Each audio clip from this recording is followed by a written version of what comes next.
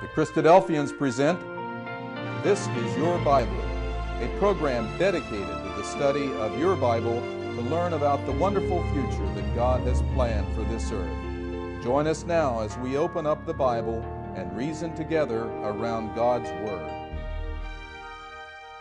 Welcome to another episode of This is Your Bible. Have you ever asked yourself the question, what is the meaning of life? Or what am I doing here? What am I supposed to be doing with my life? All these questions that man has always asked himself throughout centuries can all be answered if we know what God's purpose is with the earth. So we're going to look at that and find out what God's purpose is with the earth to have the answers to all these other questions. So stay tuned and we'll be right back. I don't know what your idea of paradise is. We all have our own views on the subject, but I think that most would agree the scenes we are looking at could be described as a touch of paradise. The Creator made this earth a paradise originally, and then mankind spoiled it by trying to do things his own self-centered way.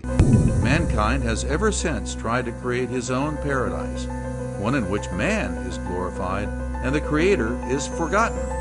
All around us we can see grim reminders of the remoteness of paradise, reminders that man, without God, cannot bridge that distance to the true paradise. In the Bible, in the book of Genesis, we're told that the original creation made by God was very good. We are also told that throughout the Bible, that the world will be very good again when Jesus Christ returns to establish the kingdom of God on the earth. In Psalm 72 it says, He, Christ, shall deliver the needy when he cries, the poor also and him that has no helper. He will redeem their life from oppression and violence. In Isaiah 35, the desert shall rejoice and blossom as a rose. Then the eyes of the blind shall be opened, and the ears of the deaf shall be unstopped. Then the lame shall leap like a deer, and the tongue of the dumb sing. And in the book of Revelation there shall be no more death, nor sorrow, nor crying. There shall be no more pain. Sounds good, doesn't it? This is what the Bible has to say about the good things to come. You can learn more about the message of the Bible and your part in God's plan by signing up for our free online Bible courses at thisisyourbible.com. Just click on the Learn More tab and register for Exploring the Bible. Yes, the Bible does tell us that there will be a true paradise here, again, on earth, soon. Will you be ready? Welcome back to This is Your Bible.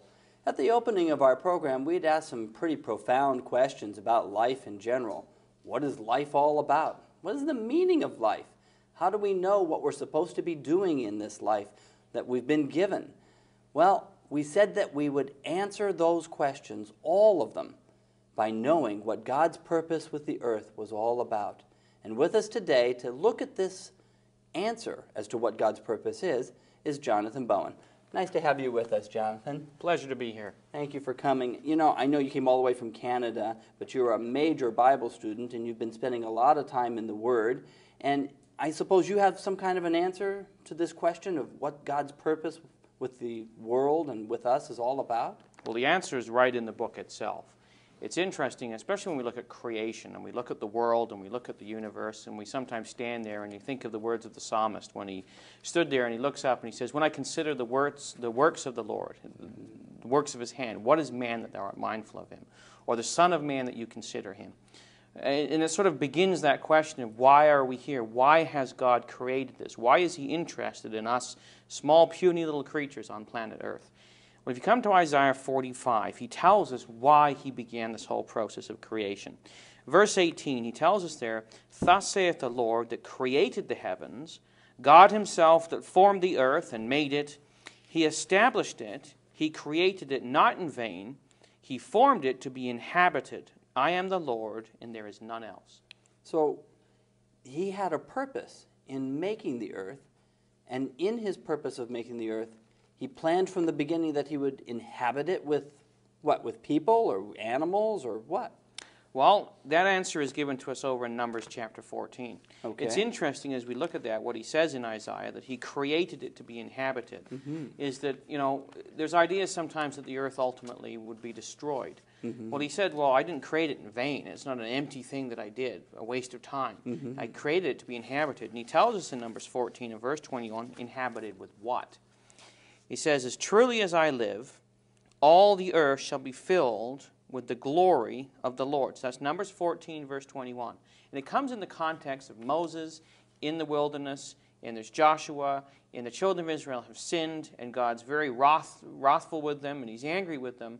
And Moses talks to God and basically says, don't destroy them. And God says, no, I'm not going to destroy them. But he says, understand this.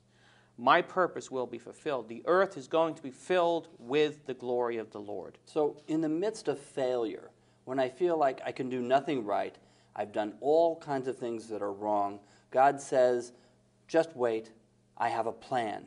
And my plan will not be thwarted by somebody else's failure. He's going to carry this out. It's going to happen. That's correct. Okay? That's correct. So within the midst of this, this failure, and he's going to fill the earth with his glory, I'm still not quite sure what that purpose is. What's this all about with his glory? Well, his glory, if we go over to Habakkuk chapter 2, it's almost a quote for what we have in Numbers. And Habakkuk is one of the minor prophets, and it's a prophecy, again, pointing forward to the future, and it's telling us about what is coming upon the earth. And he adds an element to this. He repeats the same phrase, but he adds the element in chapter 2 in verse 14. He says, the earth will be filled with the knowledge of the glory of the Lord as the waters cover the sea. So you notice what's different between those two verses? Well, I asked you about, what was the glory? And he says, not only is he going to fill the earth with his glory, but the difference is the word knowledge. So I'm supposed to have a knowledge of this glory? That's correct. Well, you think of, filling the earth with glory. Sometimes people think, well, is that like, creation? Is that like the flowers and the birds and the trees? And it's true. Psalm 19, verse 1 tells us that, the heavens declare the glory of the Lord, the wonder of the Lord in that sense. So that's the answer you're saying? Not entirely, because here he's filling it with the knowledge of his glory. Okay. Now, you have to say, okay, what does that word knowledge mean? Okay. It's the Hebrew word yada, which goes right the way back to Genesis. And when the Garden of Eden was first established, Adam and Eve were there, and it speaks this of several situations, an intimate relationship between a husband and a wife. It says Adam knew his wife and she conceived. So this word here doesn't mean a passing knowledge. It means an intimate knowledge. So we have to have an intimate knowledge of the Lord. So it's not just simply, I've heard of that, or I think I read it once, or I read somewhere about this. I have to have more of an experiential knowledge of what this is really all about in order for me to be part of this? That's right. It's no different than, when somebody has a spouse. You can say, well, I know that person, but I can know exactly what my wife is thinking just by the look on her face. I know what she thinks. If I've done something wrong, I'm going to know that right away. Now, I know that because I know this person very well. And so the same thing is true. God is saying here is that he wants people to have an intimate knowledge, an experiential knowledge, as you said. They know this very well, of his glory. Okay, but we got to go. Where are we going to get the answer to what this glory is all about? I understand I have to have a knowledge, an experiential knowledge, an intimate knowledge, but what's the glory about? Well, let's go back over to Exodus, because Exodus, Moses pretty well asks the same question. Moses has been asked by God to go and to talk to his people, and Moses is a little bit apprehensive, and he wants to kind of know what he can say to his people about who God really is. So we come to Exodus chapter 34, or chapter 33 really is where Moses begins. He says in verse 13, he says, I pray thee, if I have found grace in thy sight, he says, show me now thy ways, that I may know thee. Well, there's that word yada again, to know very intimately, to know very well, to be fully familiar with. We'll come down to verse 18. He rephrases the question. He says, I beseech thee, show me thy glory. So here, Moses is asked more or less what you have. Well, show me, what is this glory? What is it all about? But he also calls it his ways, which is interesting. So the ways in the glory are synonymous. Now, if you think of somebody's ways, if I was to say, does somebody know Steve? And they would say, yes, I know Steve. Steve's a great guy. This is the kind of person Steve is. They would probably tell me a little bit about your character. Well, that's the same thing here. And God, over in Exodus 34, sends his angel to Moses. And the angel of the Lord, in verse 5, it says that he descends in the cloud and stood with him there and proclaimed unto him the name of the Lord. And the Lord passed by him and proclaimed, the Lord God, merciful and gracious, long-suffering, abundant in goodness and truth, keeping mercy for thousands, forgiving iniquity, transgression, and sin, and that will by no means clear the guilty, but will visit the iniquity of the fathers upon the children and the children's children to the third and the fourth generation. So this character that you're talking about, which is listed in all of these characteristics of being gracious, forgiving or merciful, and long-suffering, you're saying that that's God's character, and that's what he's going to fill the earth with? That's right. It's almost like his resume. Mm-hmm. If you were to apply for a job, and I was to say, all right, Steve has applied for a job, you say, well, who is Steve? Mm-hmm. Well, I would give you a resume, or you give me a resume, right, and say, okay, this is who I am, this is what I've done, this is what I'm all about. Well, this is what God is doing here with Moses. Is he's giving a catalog or a resume of who he really is. And he proclaims this name to him. So you think if somebody has a good name, mm-hmm, that stands for their character. Well, the same thing here. This is the name of God. It's his character that's outlined. And all those characteristics is who God is. And we see them in different stories in the Bible. When we go through and we read about, Joshua going out into land of Israel to conquer the land, and they run into, some terrible peoples. Well, then you have basically the judgmental side of God, perhaps. Then you see the story of David when he sins with Bathsheba.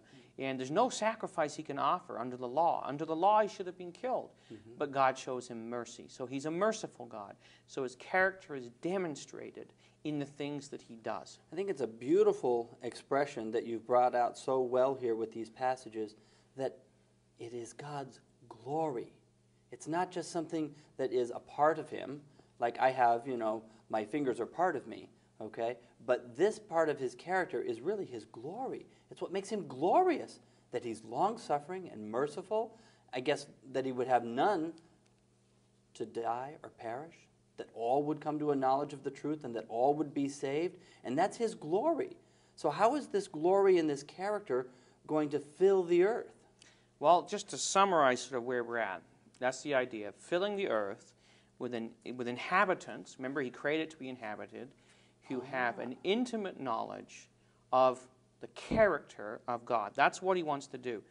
Now, that's a very critical thing that we understand. Well, you're talking about a large program here. You're talking about taking people who lie, cheat, steal, don't care about anybody else but themselves, basically, which is what we have in human nature, and you're saying they've got to put all that aside and they've got to become knowledgeable of God's character and put that into practice in their life rather than all those other things that they used to do? That's right. And that God's going to fill the whole earth with people who act like he acts. Absolutely. That's his point. He wants to replicate himself on the earth by people who choose to do it. And there's the element of choice. Mm-hmm. I mean, he doesn't want robots. He could have created us all so that we autonomously do this. We have no choice. We just, very statically do what exactly we're told.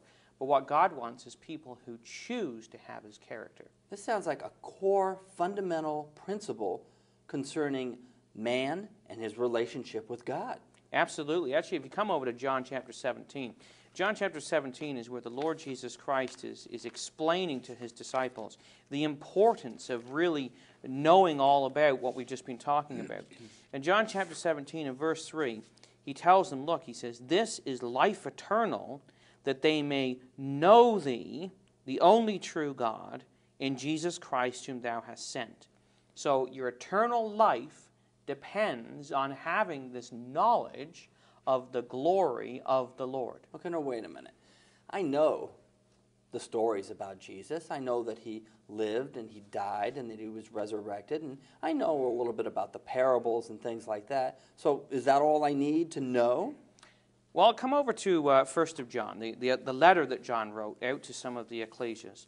in 1 of John, he sort of expounds on this a little bit more.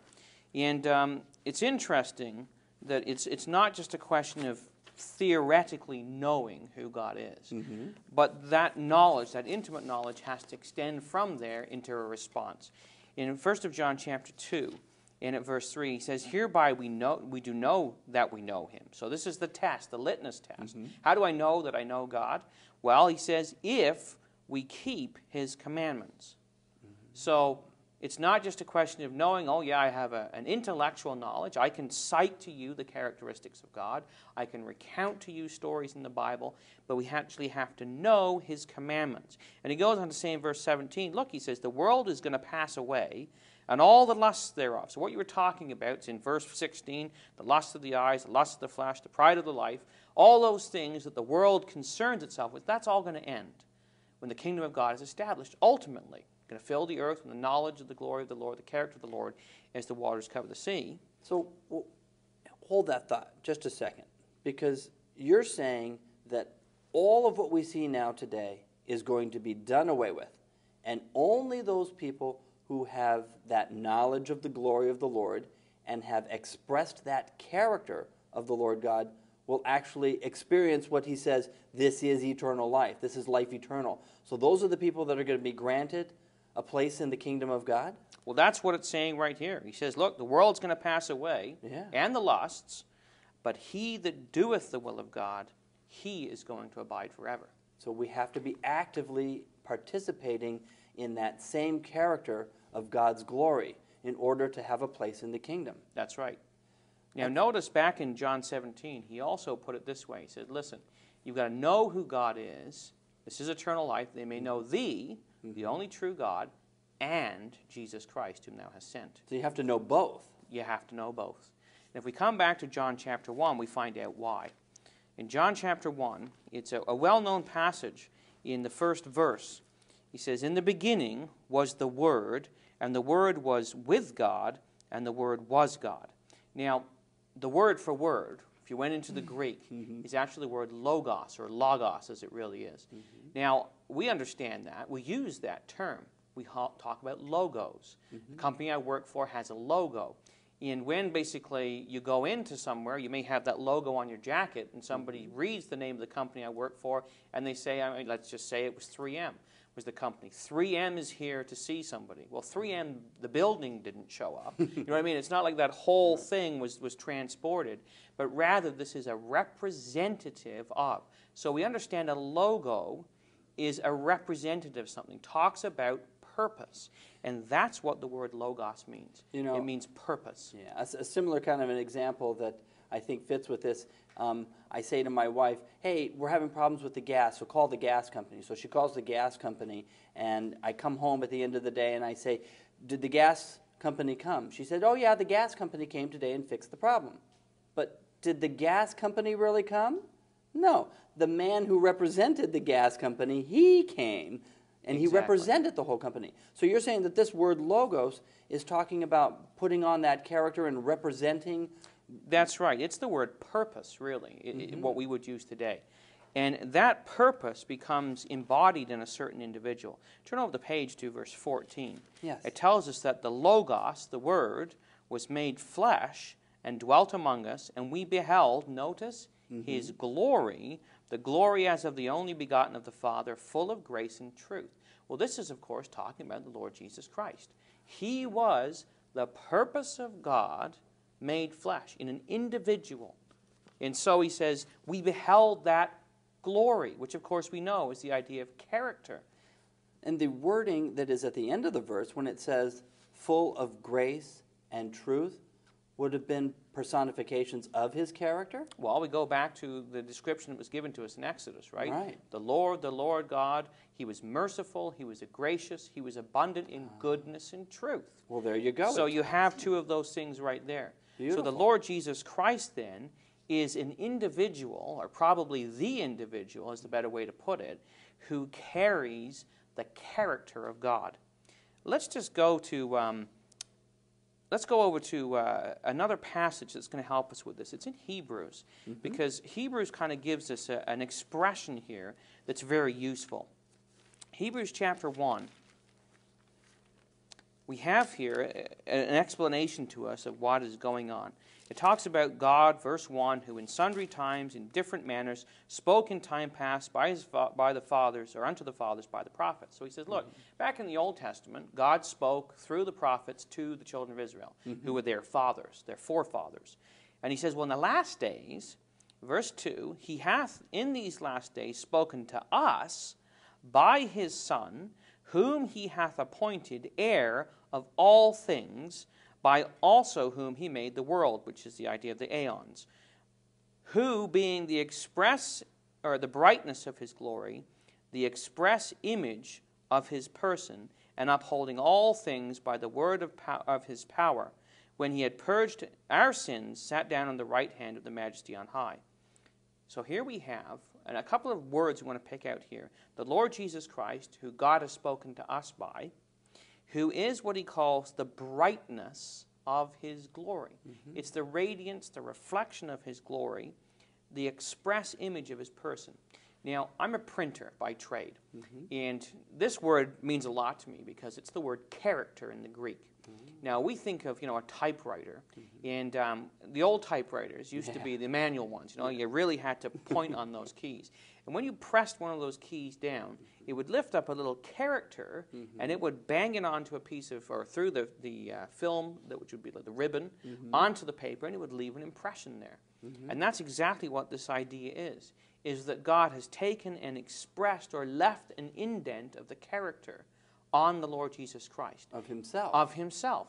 He is an exact representative of the character, as we think of it in terms of the personality of the Father. Now, he's not the Father himself. He's the Son, but he has the characteristics of the Father put right on him right from his birth. If you've seen me, you've seen the Father. Exactly. And that's what you're really talking about here in Hebrews that ties in with that verse to say that they are the same character in one. Just like I am one with my wife, because we think as one together. Exactly. And if you've seen me, you've seen the Father takes us right back to your analogy of the gas man. Yes. If you saw the gas man, that was the gas company. Right. Came as the representative to do their work, to do that kind of thing. The Lord Jesus Christ came as his Father's representative on earth, who basically carried those characteristics and did the will of his Father. Remember what he said to Mary and Joseph?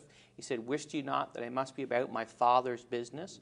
So he was that character and purpose in an individual. And God's plan and purpose with the earth is to fill the earth with people who are also like that same image or character. That's exactly right. It's not just the Lord Jesus Christ, but he wants to see that go out further from there. Let's turn over to Peter, because it kind of helps us with this. Is that 1st or 2nd Peter? It would be the 1st of Peter.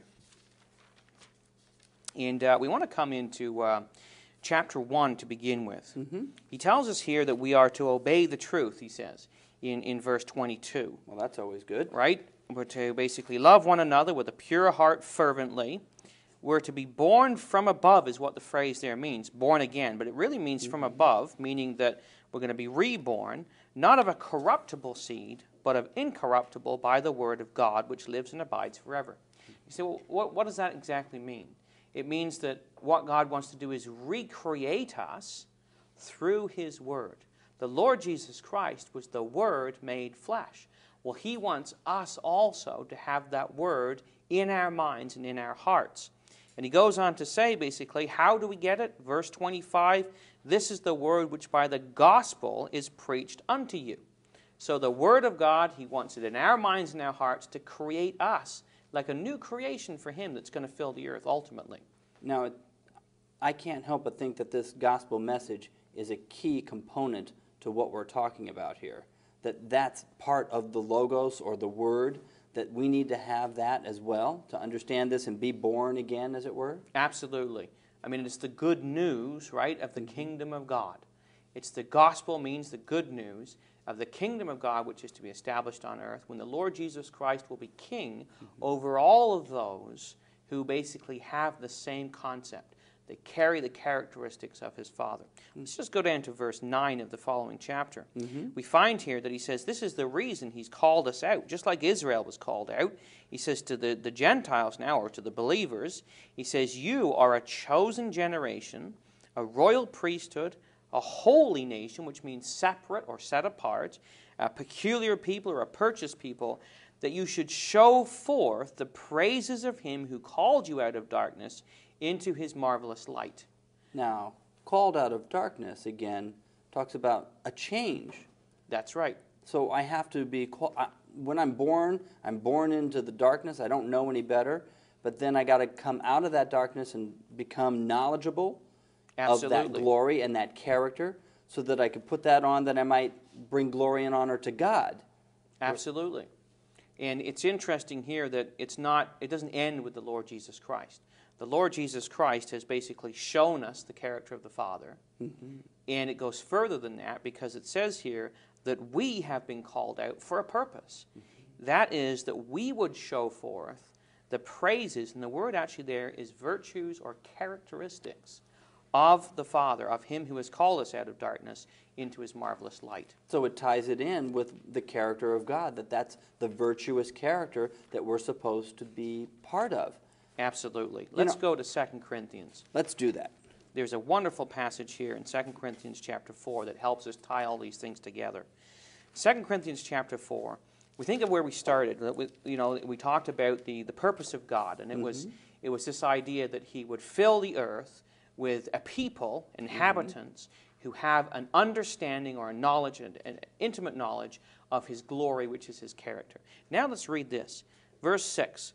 God, who commanded light to shine out of darkness, has shined in our hearts to give, and notice this, the light of the knowledge of the glory of God in the face of Jesus Christ. So there's your whole purpose of God that we talked about back in Numbers. It was there in Habakkuk. It's now seen in the face of Jesus Christ. That light of the Lord Jesus Christ shines out to us through reading the Bible. And he goes on to say that we have this treasure in earthen vessels, that the excellency of the power may be of God and not of us. That is truly amazing. So God does have a plan and a purpose and a reason for us to be here. And the question is whether or not we want to be part of it. I want to thank you very much for being here today, Jonathan Bowen, and I want to thank you for watching. This has been a wonderful time to actually think about some heavy questions. What is life? What's it all about? Why are we here? And does God have a plan and purpose? The answer is yes, he does. And he wants us all to be part of that purpose and that glory which will fill the earth as the waters cover the seas when the kingdom is established. Stay tuned for just a few minutes. We'll be right back for some concluding thoughts. For pamphlets and articles on this subject and other Bible subjects, go to www.thisisyourbible.com, click on the Library tab, and select from Basic Bible Teaching, Bible Study, Doctrine, Life, Prophecy, the Christadelphians. In addition to our library, thisisyourbible.com offers online Bible study courses and Bible answers to your questions. Select www.thisisyourbible.com to increase your understanding of God's Word and learn about His future kingdom on the earth. Welcome back. We want to thank you for spending a few moments of your precious time with us to think about God's plan for this earth and ask you the question, what is it that you want from God in your life? What can you do to change, to know better His character, His plan, and His purpose? We would encourage you to seek out, to read, and to learn more about what He has planned and in store for you. And remember that God is a rewarder of those who diligently seek Him, and that those who do so might, by His grace and mercy, have a place in His kingdom to come. We pray for God's blessing upon you all. Thank you. The Christadelphians would like to leave you with this thought. Your Bible teaches that Christ is coming and will reign on earth. Are you ready?